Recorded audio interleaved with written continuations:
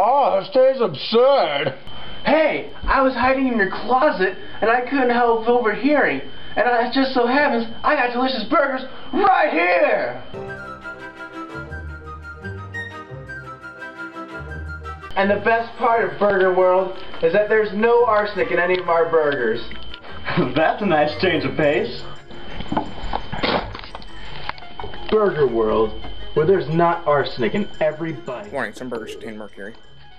One of the most significant moments of my life was a particular weekend the summer before senior year of high school. The weekend where I met a huge amount of my friends. Before this point, I was somewhat secluded and sad and depressed, and I wasn't doing well. I had a decent amount of friends. I just didn't really spend much time with them outside of school. I went to a small private school, and I spent a lot of my time ditching school and going home to play World of Warcraft. One weekend, a friend of mine invited me over to one of his buddies' houses, and I figured, why not?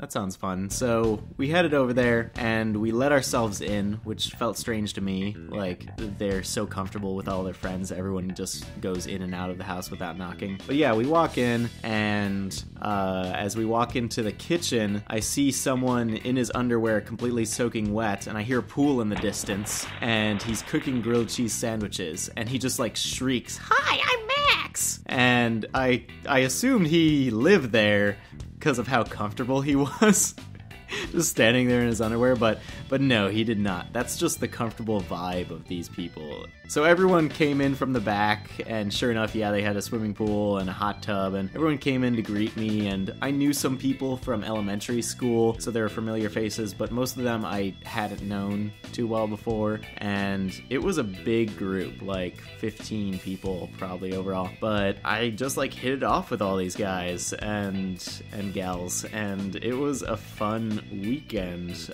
We snuck vodka from the parents that first night, and we were swimming, and we went skinny dipping and hanging out in the hot tub. I love hot tubs, oh my god. And the second day, we didn't sleep, by the way. Most of us kind of just drank energy drinks and stayed up all weekend, which is crazy. So the next day, we went to a friend's birthday party, took a bunch of cool pictures together, had a fun time. Then we went back to the house with the pool and continued hanging out, and we built a blanket fort and just kind of talked about ourselves and talked about life, got to know one another. And the morning, right before sunrise, we must have been completely in a haze because we didn't sleep all weekend, but my friends can attribute to this. They have a pet cat, and this cat jumped on top of the blankets of the blanket fort and completely ruined it. And then it pointed at us with its paw and meowed, but opened and closed its mouth while it was meowing, and it totally sounded like it swore in English. And I'm not gonna say what it said, but from then on,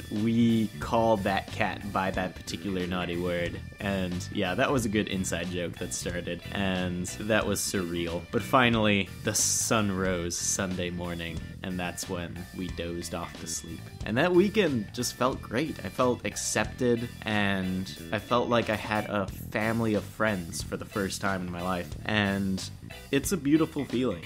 And I think everyone needs to experience that in life, and will experience that through multiple big groups of people.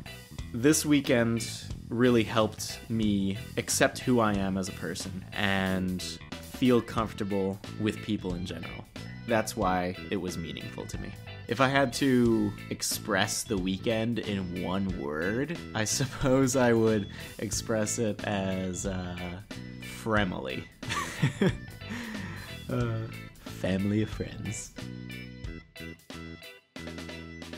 Prayers is clearly the greatest invention mankind has ever made. It's amazing. It saved my marriage, and it pulled me out of a burning building. Thanks. Friendship. Thanks for everything.